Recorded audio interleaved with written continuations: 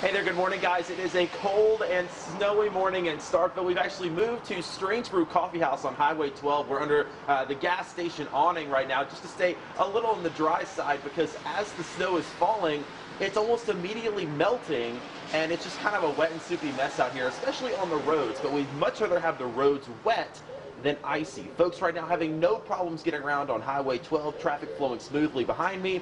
Where we have had some problems this morning is on the bridges and overpasses. MDOT is reporting multiple counties in our area that have some slick overpasses. So as you're headed out this morning, if your commute takes you on those overpasses, especially on Highway 82 from Starkville to Columbus, you've got a lot of overpasses to get through, and that is where you might run into some slick spots. So take it easy if you have to be out.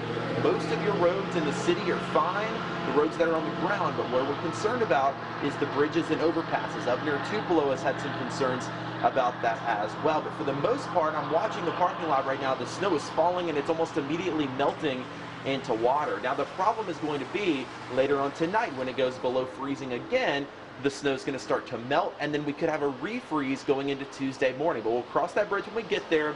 Just want to let you know to maybe take it easy for the rest of today and early tomorrow as well. Snow likely going to continue here for the next several hours.